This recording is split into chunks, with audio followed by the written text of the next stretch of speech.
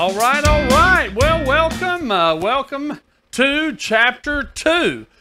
This is the lecture for Chapter 2 in Operations Management. Chapter 2 is all about competitiveness, strategy, and productivity. So those are the topics that we are going to tackle tonight or today. Chapter 2, learning objectives, guys. Several ways that business organizations compete. We're going to talk about that. We're going to name several reasons that business organizations fail. Mission and strategy, explain why they're important. We're going to talk about organizational strategy and operations strategy. Let's talk about why they link together. We're going to look at some time-based strategies as well as some other strategies as well. We're going to define the term productivity, all right, and explain why it is important to organizations. We're also going to describe several factors that affect productivity. So that's on the agenda for today. A cold hard fact right out of the gate: better quality, higher productivity, lower cost, and the ability to respond quickly to customers' needs are more important than ever. And truth of the matter is, guys, the bar is getting higher and higher and higher. So set a goal for your life, for your business life, to set that bar high, high, high. All right, so that's the goal. It's when it comes to quality, productivity, cost, all those things.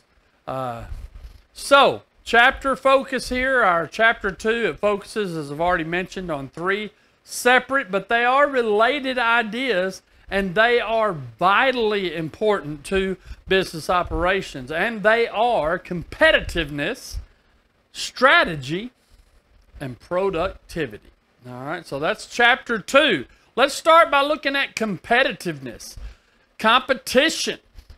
Most of you are on sports teams, so a competitor, or being a competitor, competition is a part of an athletic field, a basketball court, a soccer field, a baseball diamond. So we understand competitiveness, but in business, competitiveness is how effectively an organization meets the wants and the needs of customers relative to others that offer similar goods or services. So organizations compete, through some combination of either marketing and operations functions. What do customers want? How can the customers' needs best be satisfied?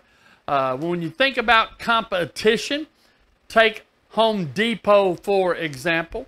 Home Depot's major competition would be Lowe's, right? They're basically the same store, just different colors and a different name. McDonald's would not be a Home Depot competitor. McDonald's is in the fast food industry, whereas Home Depot is in the hardware industry. Ace Hardware, we mentioned in class, would be an example of a competitor for Home Depot.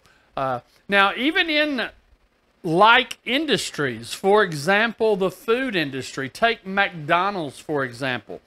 McDonald's would be considered a fast food. We have a fine dining restaurant here in Central Arkansas called the Butcher Block. All right, when you go to the Butcher Block, you sit down, you have a server, and it's an environment. It's a fine dining experience.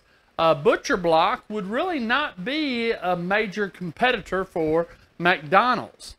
Even though they are in the food industry, the food industry has different levels, right? You have fine dining, and then you have fast food. So Burger King, Taco Bell, these fast food restaurants would be a competitor for Mickey D's, all right, McDonald's. The market influences how a business advertises, how a business markets their product or service does influence business strategy and business operations. Identifying consumers' needs and or wants, pricing and quality, advertising and promotion. These are the elements where the marketing efforts of an organization influence operations. Now, when you think about customers' needs and wants, I posed this question in class, and I pose it to you here. And that is, when it comes to customer retention, which has a tighter grip on retaining that customer? Is it their wants or their needs that are going to hold tighter and possibly keep them as a customer? All right. Well, the answer is needs. All right. And the reason that needs has a tighter grip than wants is because needs are things that you got to have. Wants you do not have to have. So if a consumer is in a financial crunch, let's say, where they don't have a lot of money in a particular month to spend, or they foresee that their financial situation is changing, they're going to look to make some changes in their financial spending.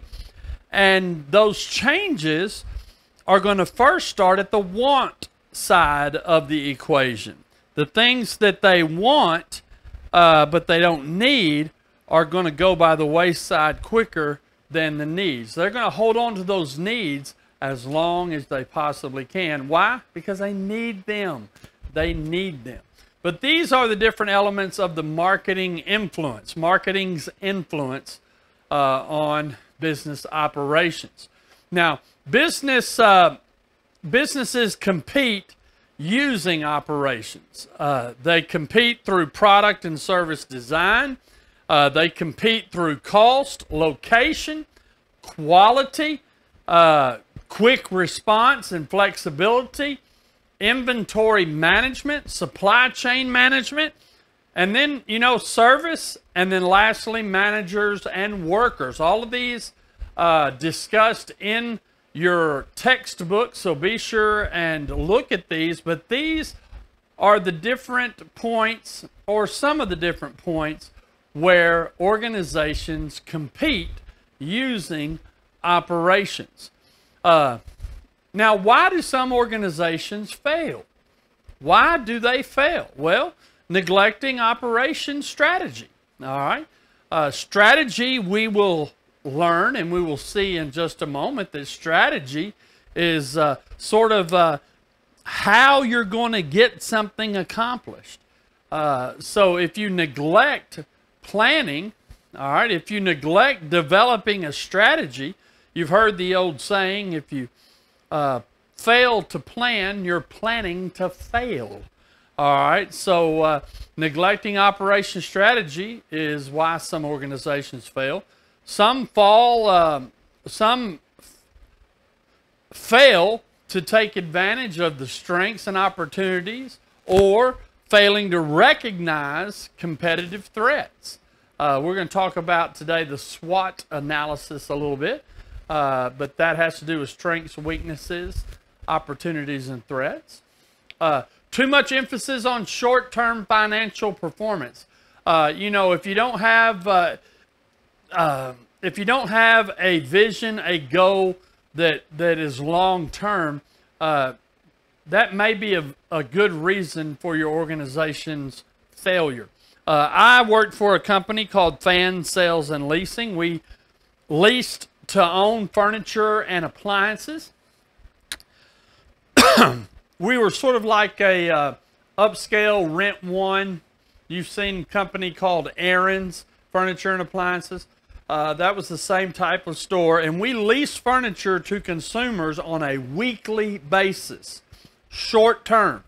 And our financial perspective was on that short term. And I think it was that perspective which ultimately drove the company to needing to sell out to a competitor. And they did sell out to Aaron's Home Furnishings.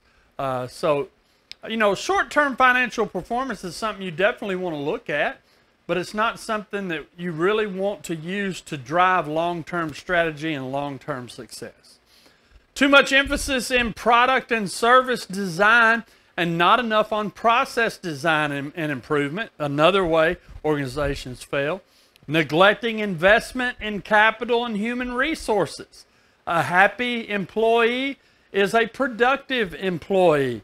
An employee with a good attitude is going to be productive. An employee with a bad attitude, or if an employee who is sad, an employee who is mad, upset, that's an employee whose productivity is going to fall.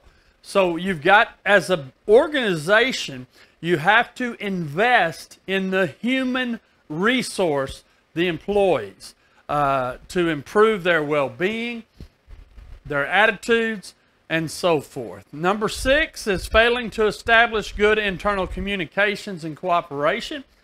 With any relationship, folks, communication is key. So you've got to keep those channels of communication open so that you don't fall to an organizational failure status. And last, they're failing to consider customer wants and needs. We talked about the wants and the needs. You know, if the customer needs a vacuum, all right, but the customer wants a red vacuum, not listening to that need of the customer, that they wanted a red vacuum, and you get them a black vacuum, even though they need a vacuum cleaner, you may find yourself at a deficit because that red vacuum want may be a priority in that moment for the customer. So you have to consider both the wants and the needs of the consumer. All right, next. The hierarchical planning. All right, hierarchical planning. I can't say that word very good. I'm going to quit saying it because I'm making myself look stupid. But when we talk about this planning method here, it starts with the mission. The mission drives the goals that we set for the organization, which then help us determine the organizational strategies that we want to implement. And then we take the organizational strategy and we fine-tune it for the different channels, maybe, the different areas of our organization through functional strategies. And then our tactics are the actual things that we do, we implement, so that the mission, goals, and strategy are successfully implemented and create productivity. All right, good deal, good deal. Mission, goals, and strategy. Mission, that's the reason for an organization's existence. It answers the question, what business are we in? The goals provide detail and the scope of the mission. Goals can be viewed as organizational destinations. All right, last there is strategy. And strategy, that's your plan for achieving your organizational goals. It's going to serve as a roadmap for reaching your organizational destinations. The organizational strategy guides the organization. The organization, all right, the organizational strategy guides the organization by providing direction for alignment of the goals and strategy of the functional units. And then the organizational strategy is a major success/failure factor. All right. If you don't have a solid strategy, game plan, you are sure to fall victim to non-productivity. All right, non-productivity. So we talked about the mission. The mission, that's the reason for an organization's existence. The mission statement, that states the purpose of the organization. The mission statement should answer the question of what business are we in. All right. Take a look at this mission statement from Federal Express. FedEx Corporation will produce superior financial returns for its shareholders by providing high value added logistics, transportation, and related information services through focused operating companies. Customer requirements will be met in the highest quality manner appropriate to each market segment served. FedEx Corporation will strive to develop mutually rewarding relationships with its employees, partners, and suppliers. Safety will be the first consideration in all operations. Corporate activities will be conducted to the highest ethical and professional standard. So a little wordy, and it uses some vague thoughts here in this mission statement, but yet still a pretty good mission statement for Federal Express. It tells us their direction and what they're in business to do. Another one I want to look at is Verizon. I used to work for Verizon. Verizon mission statement says that we deliver the promise of the digital world to our customers. We make their innovative lifestyles possible. We do it all through the most reliable network and the latest technology. All right, connecting. That was the big deal with Verizon, is connection, wanting to connect people through technology, through the network. All right, so the mission statement communicates, where you're going and what you plan to do as an organization.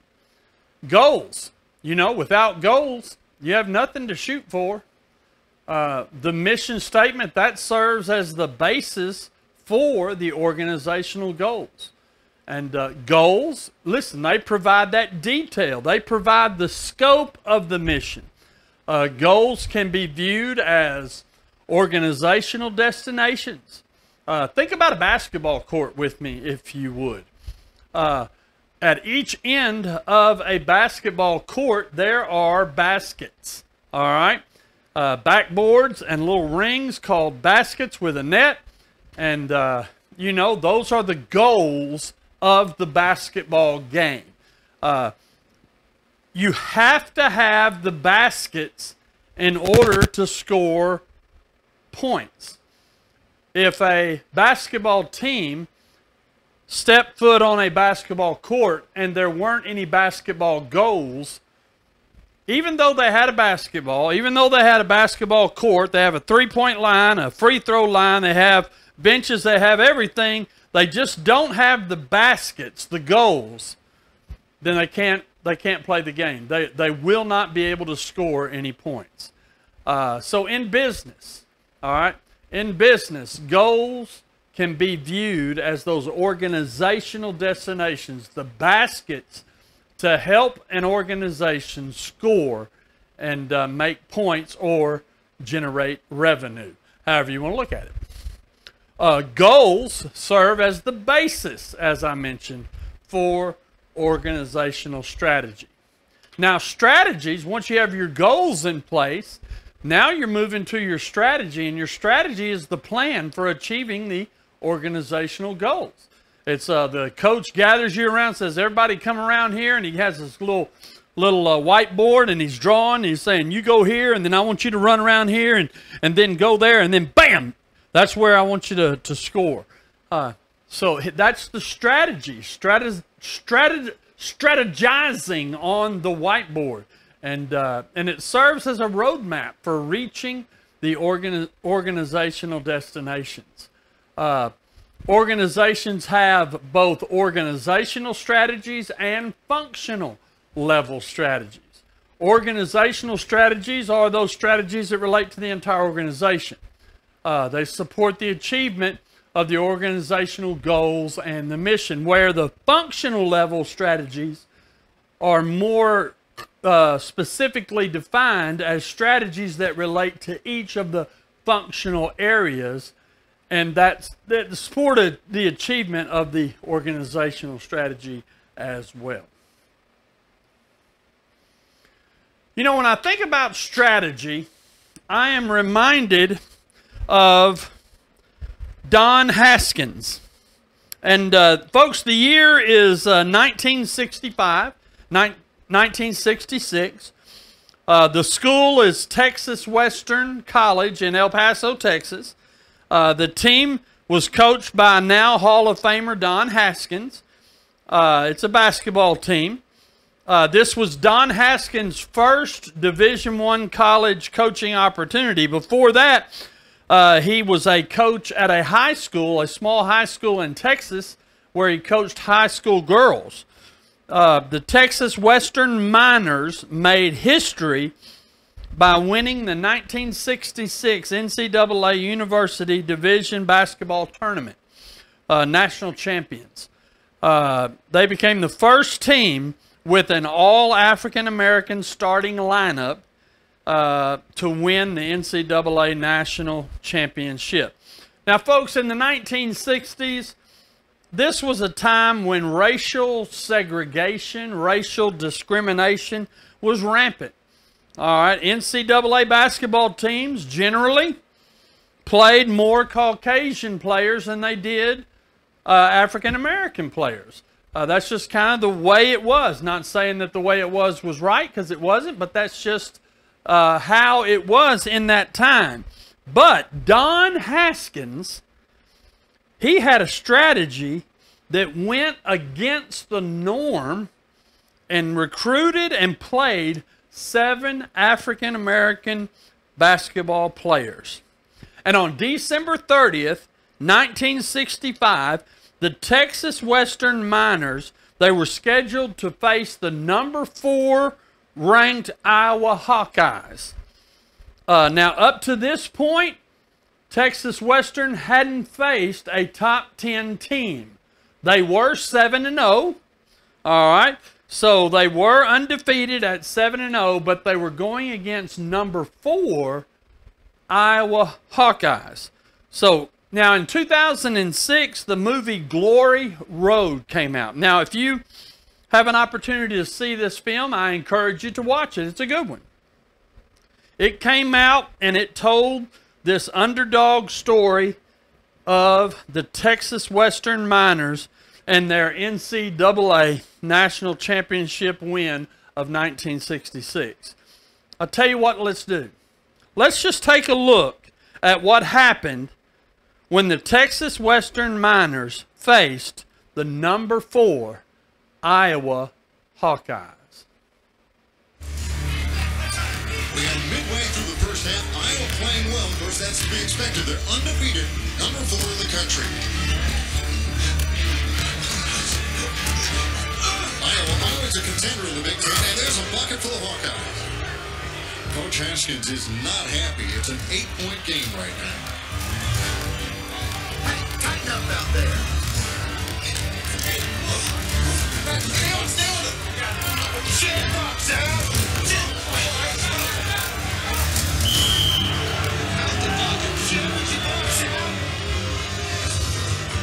That's it. We got him now. Texas Western struggling to score against this tough Hawkeyes defense. And there's a great block just before the half. This reporter's seen a lot of rough halves in basketball, but the Miners are really struggling. They'll go to the locker room down by 16 points. Say it, Hill. Come on, Hill, say it. We can't play like this. They're better than us at your game. You need to let us loose. Just stick to the plan, Bobby Joe. More fundamental basketball, right? Iowa is just flat outplaying Texas Western. It's been a difficult game so far. Ain't that right, Coach? Hey, Hill, timeout. Time. Come on, boy. Bring it in. Coach, if you let us play our game,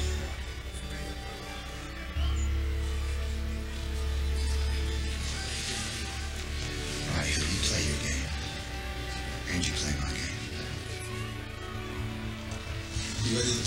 Yeah, let's do it.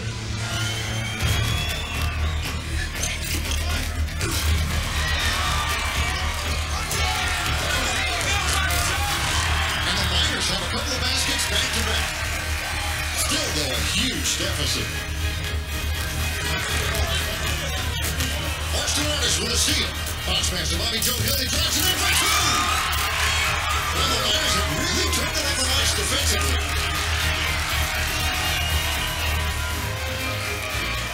Now it looks like Iowa is the team that's struggling. This full court pressure to the Miners really has the Hawkeyes rattled.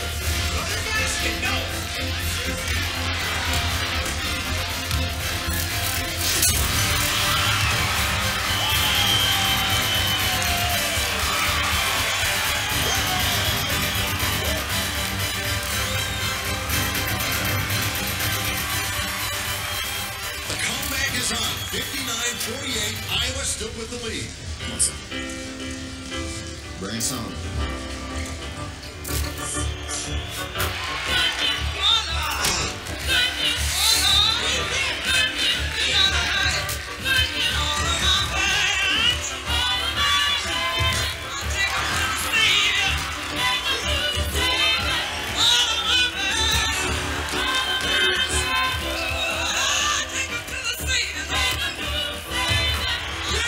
Down 16 at the half. Texas Western has clawed their way back into this game. Miners trail on one with 15 seconds left in the game. They're going to have a shot to win this thing. Hill. 9. Spring 13. Bobby Joe Hill goes down the middle, looks right, nothing there. Looks left, looks like he's going to try it himself. He is swung by Hawkeyes, split the defense. Miners win!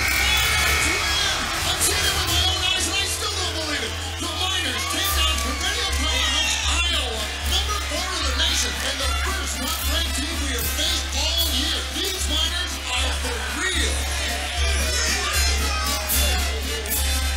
You were playing tonight. Act like a chump. I'm never a chump. I was always a player.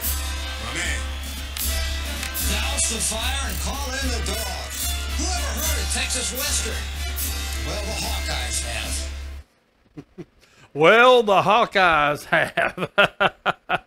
Very good, very good. So, why did I show you that? Well, it's because the strategy that Coach Haskins implemented at the beginning of the season had got him 7 wins and 0 losses. But against a top-ranked Iowa team, his strategy was falling short.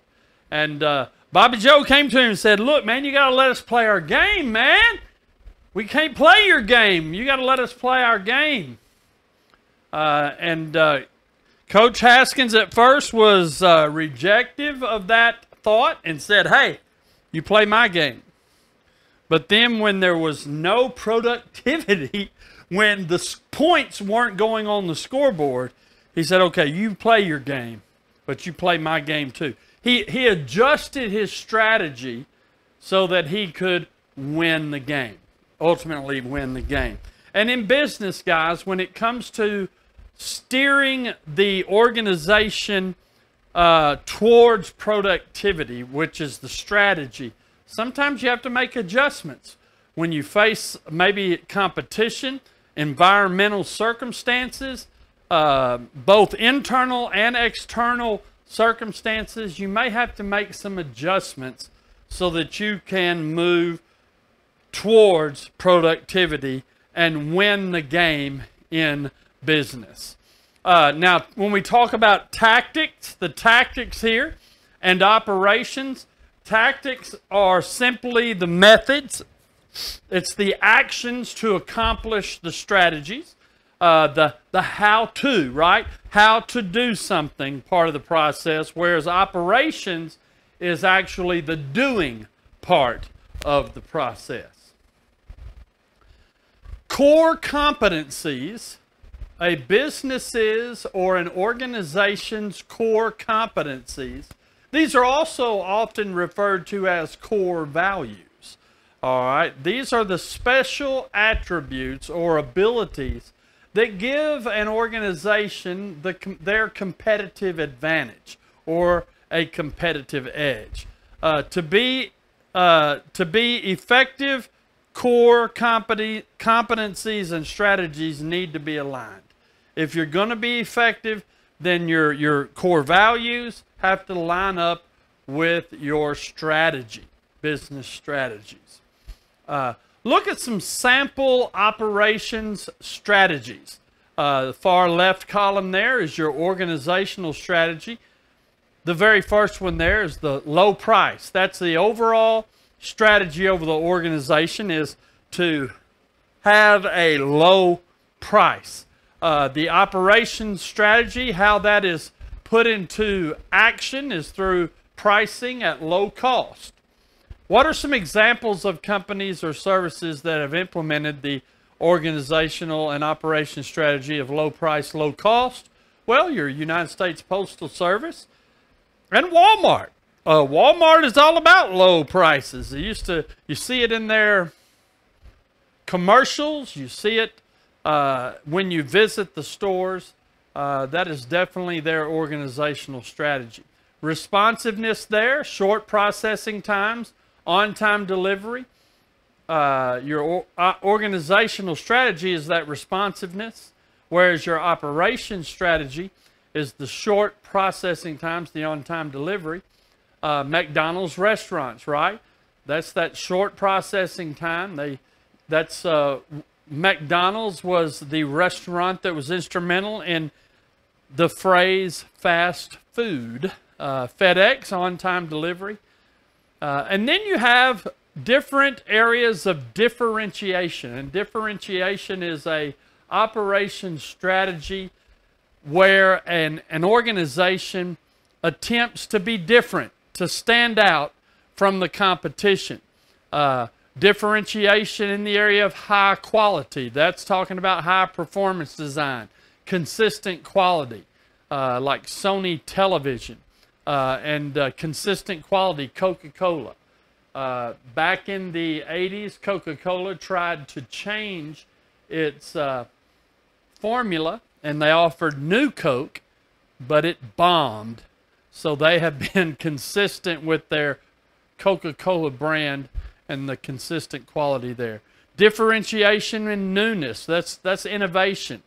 That's like the Apple, and a lot of technology companies are trying to differentiate themselves from the competition through innovation. And then you've got the others there that you can read. These are some sample operation strategies and how they relate to the example of companies or services. You know, strategy formulation, putting together that strategy, you really need to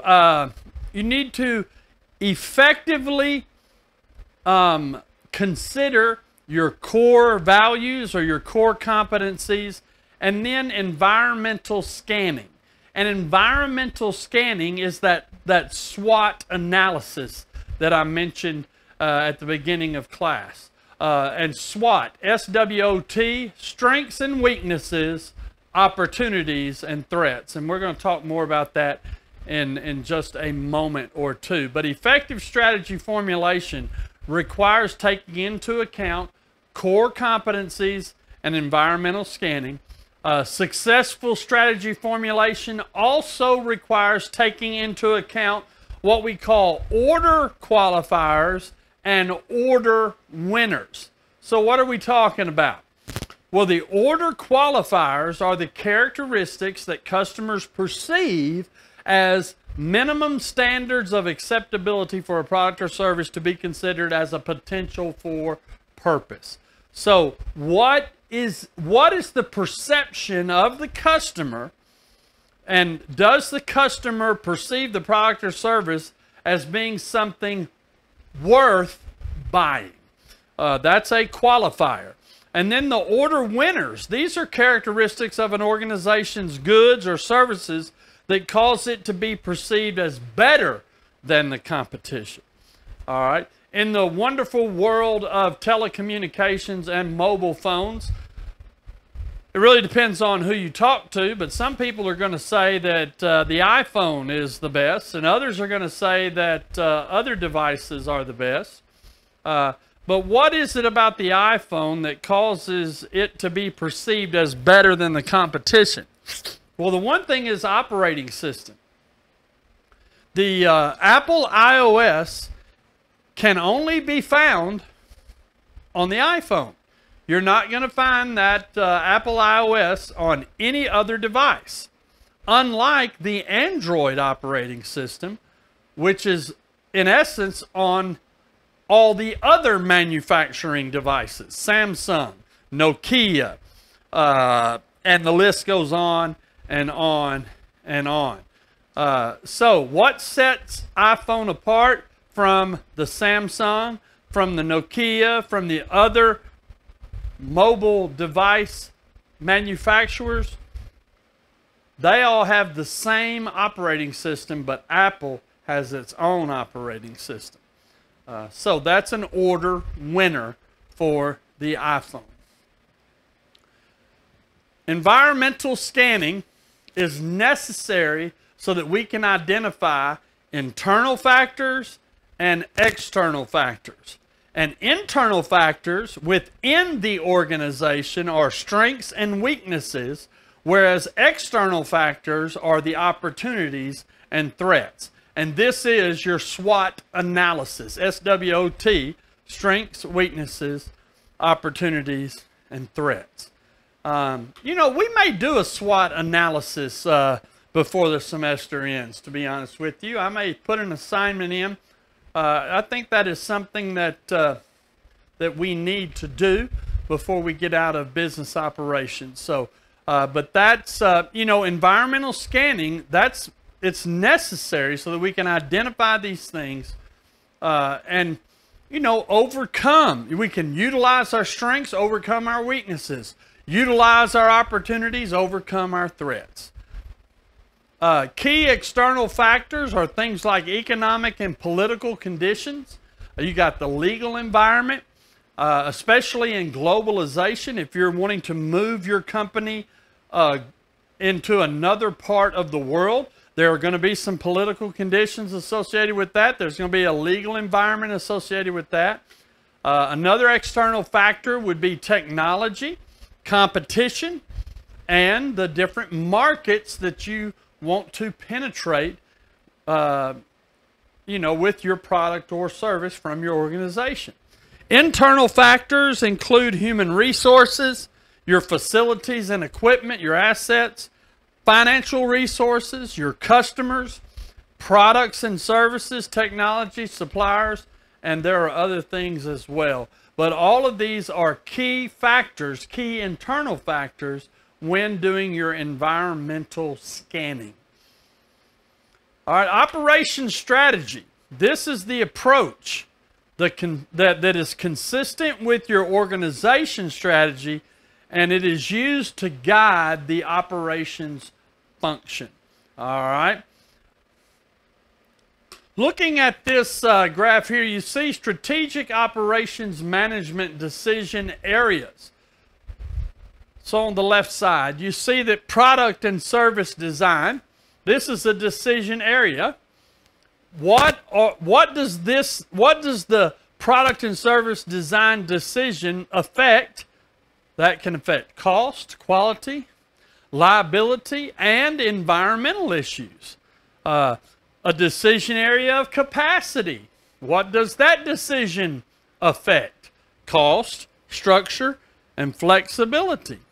And this is in your textbook as well. So go ahead and look in your textbook at the different decision areas and what the decisions affect, and be familiar with this because you may see it again. All right, so these are your strategic operations management decision areas. Now I want to talk about some specific strategies. The first one that I want us to talk about is quality-based strategy. Now this is a strategy that focuses on the quality in all phases of the organization. All right, top-notch quality from customer service to product to technology to delivery time to whatever. All right? It's a pursuit of such a strategy is rooted in several factors. First off, you're trying to overcome a poor quality reputation, maybe. You desire to maintain a quality image, desire to catch up with your competition, or a part of cost reduction strategy. So these are the factors that an organization may decide to use a quality-based strategy. Not only do we see quality-based strategy, but we see time-based strategy. Now these are strategies that focus on the reduction of the time that's needed to accomplish a task. It is believed that by reducing time, costs are lower, quality is higher, productivity is higher, time to market is faster, and customer service is improved. So the focus, and it's right there in the name, on time-based strategy is reducing that time. All right, you've heard the phrase that time is money, right? So whenever you're saving time, you're saving money. So that kind of drives the time-based strategy. Areas where organizations have achieved time reductions are like in planning time, product and service design time, processing time, changeover time, delivery time, response time for complaints. These are some areas where organizations have achieved some time reductions which contribute to productivity. Not only do we see time-based, but also agile operations. Now, this is a strategic approach for a competitive advantage that emphasizes the use of flexibility to adapt and prosper in an environment of change. It involves the blending of several core values like cost, quality, reliability, and flexibility.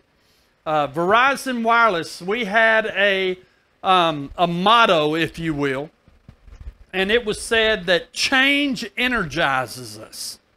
Change energizes us. Now, I'm not so sure if I agree or disagree with that. I think change just for the sake of change is just change. I mean, I'm not so sure that's an energizing factor. But if there is a purposeful change, if something is changed so that you can increase revenues or productivity or quality, things like that, then that's a change that is positive. That's a purposeful change. So the agile operations, this strategic approach, emphasizes that flexibility. We want to adapt because it's an ever-changing environment that our organization lives in. Lastly is the balanced scorecard approach, and this is a top-down management system that organizations can use to clarify their vision, their strategy, and transform them into action, like develop objectives, develop metrics and targets for each objective, develop initiatives to achieve objectives, and then identify links among the various perspectives. Things like in finance and customer service, internal business processes, and learning and grow. And ultimately, in the balanced scorecard approach, you're going to have to monitor the results.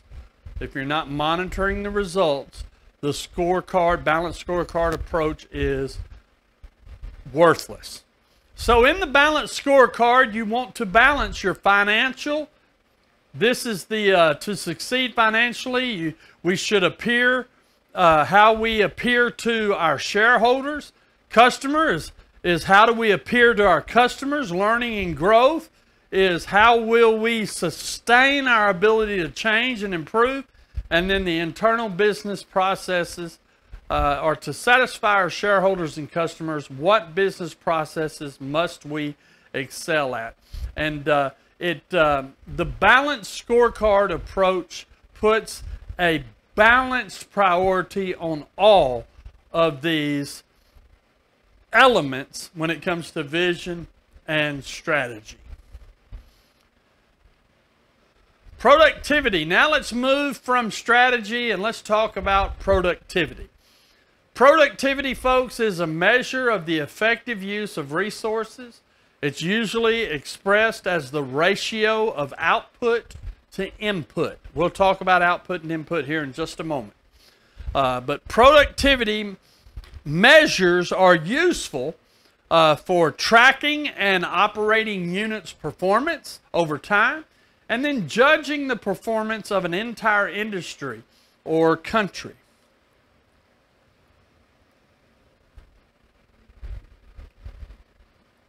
All right.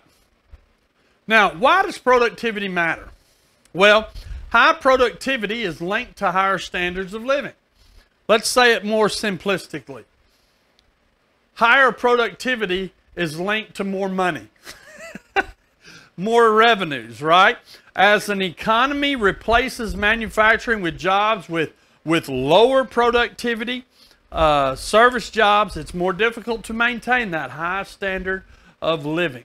Not only does high productivity link to higher standards of living, but higher productivity relative to the competition leads to competitive advantage in the marketplace, better pricing, better profit opportunities. All right, and then lastly, why does productivity matter? Well, for an industry, high relative productivity makes it less likely that it will be supplanted by a foreign industry.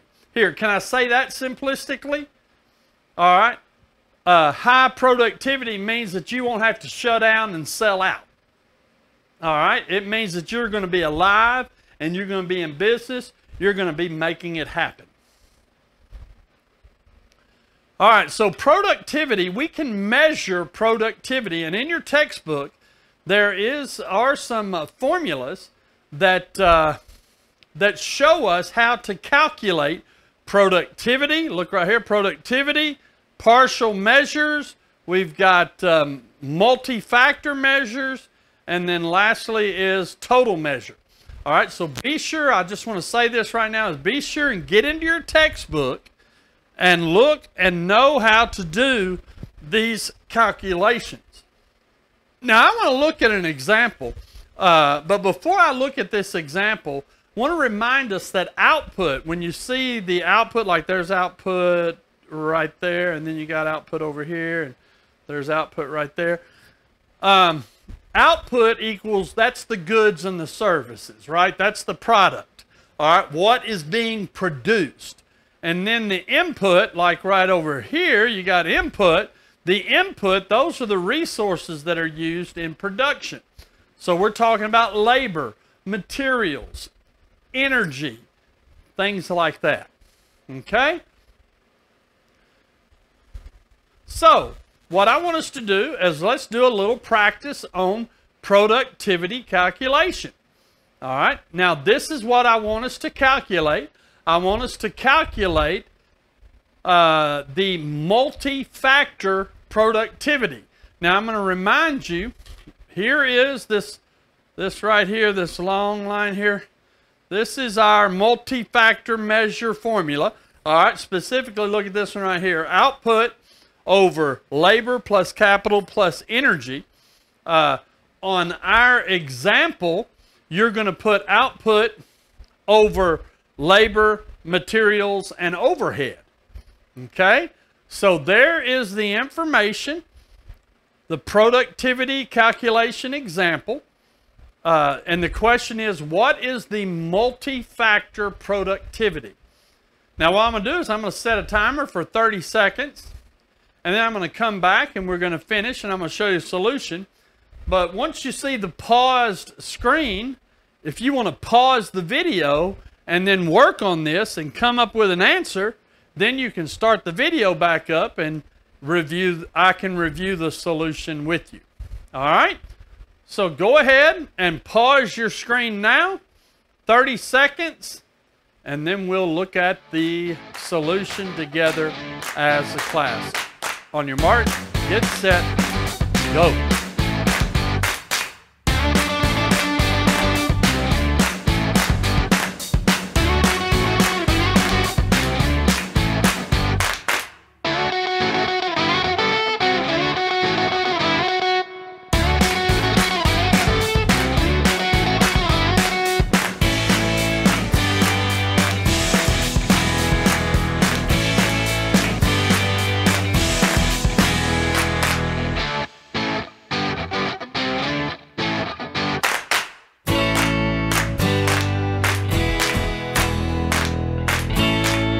All right, let's look at the solution together. So in our calculation, the information that we have is units produced, 5,000. The standard price is $30 a unit.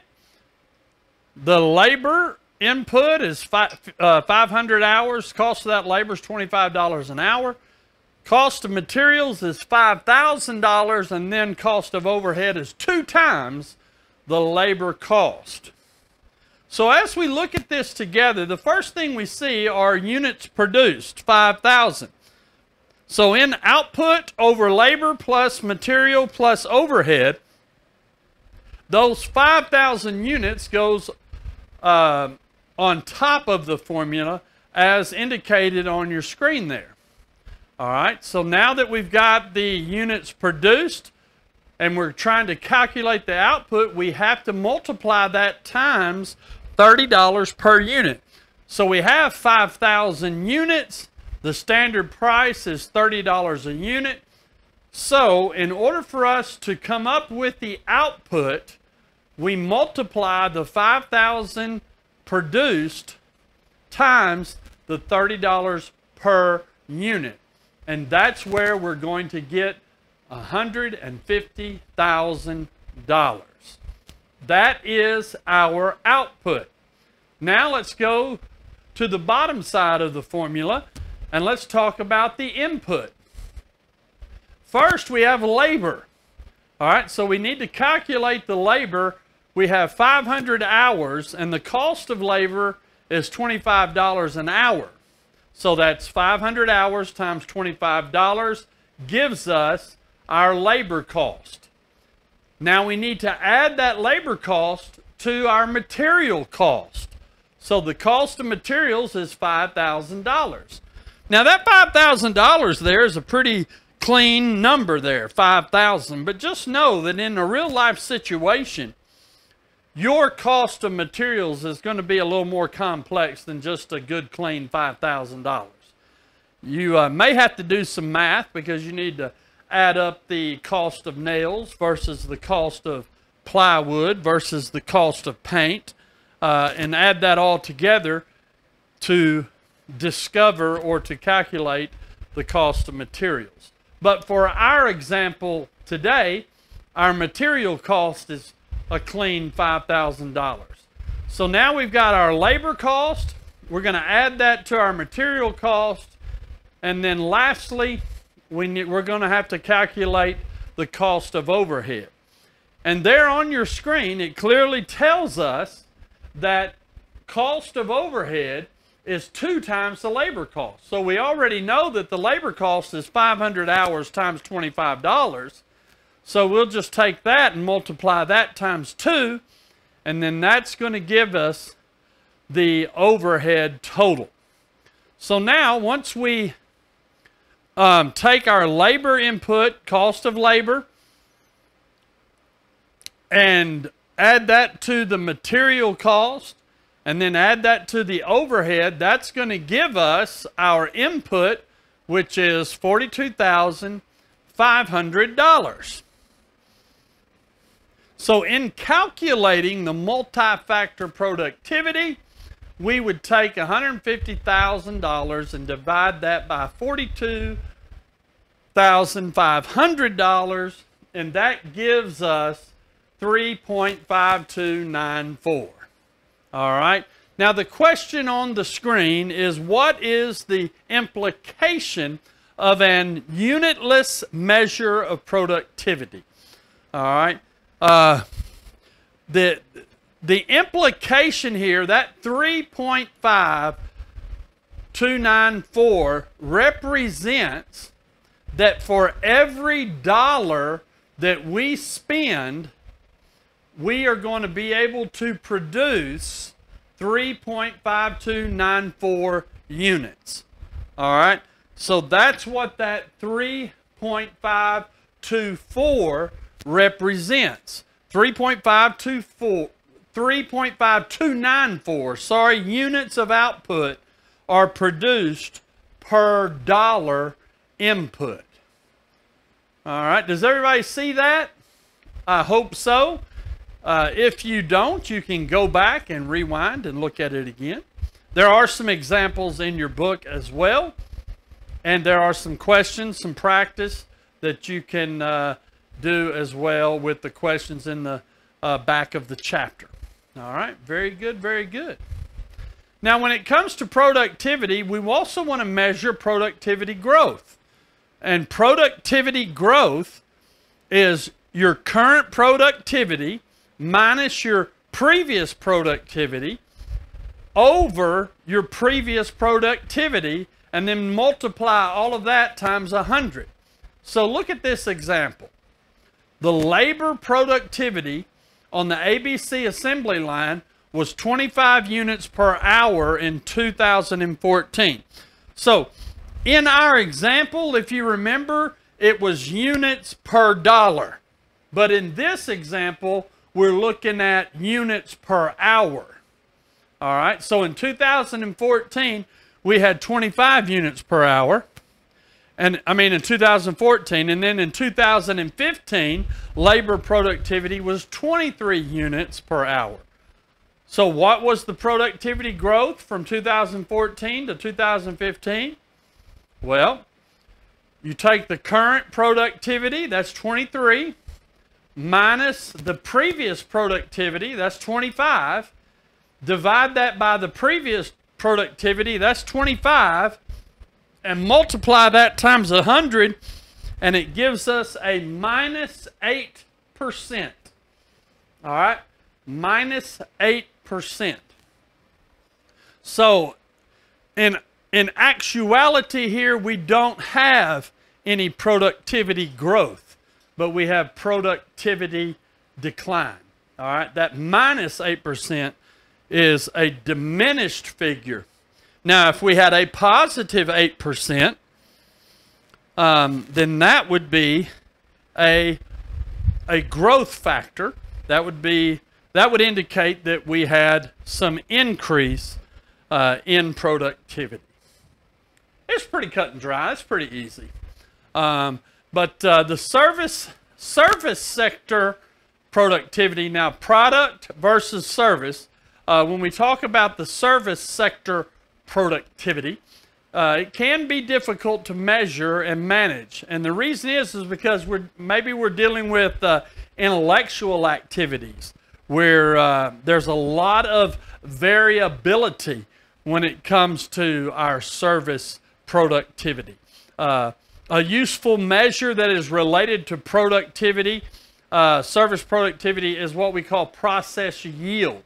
And it's where products are involved. It's just a ratio of output of good product to the quantity of raw material input. All right, that's what we looked at in our example. But where services are involved, that process yield measurement, and look in your textbook, find that in your textbook, process yield measurement. It's often dependent on the particular process. Like ratio of cars rented to cars available for a given day. Ratio of student acceptance to the total number of students that were approved for admissions. So that is a process yield measurement versus, a product over quantity of raw material input. So service sector productivity, be sure and look it up in your textbook. Now, there are many factors that affect productivity. the methods that you use, the amount of capital and assets that you have, the technology that you have access to, management decisions. Good management decisions increase productivity. Bad management decisions decrease productivity. Duh. Quality, whether that be quality of employee, quality of product, quality of design, quality of all of the different areas of an organization's operations. So there are a lot of factors that affect productivity. So how do we improve productivity? Develop productivity measures for all operations. Number 2, determine those critical bottleneck operations. Where is it that you need to maybe make some adjustments to improve operations? Develop methods for productivity improvements. Establish reasonable goals. Set the goals up at the end of the basketball court, because if the goals aren't there, there's nothing to shoot for. But establish those goals. Establish reasonable goals. Make it clear that management supports and encourages productivity improvement. And then number 6 there, measure and publicize improvements.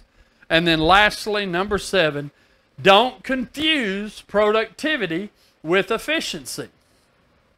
Now, efficiency, how well you do something, all right, how quickly you can do something and still produce something of quality, that is efficiency. All right, efficiency does help productivity, but efficiency is not productivity. I may be good at putting a radio together, all right, but being good at putting that radio together does not produce the productivity that the organization is accomplishing with its radio sales. So don't confuse productivity with efficiency. All right? All right, productivity. Chapter 2, competitiveness. What is it? Competitiveness. Don't tell me. Let me look. Here we go. Competitiveness, strategy. That's the word I couldn't find. And productivity. All right, so that is chapter 2, ladies and gentlemen. And with that, this is Michael Davis saying, have a good whatever it is for you, if it's morning or afternoon or evening.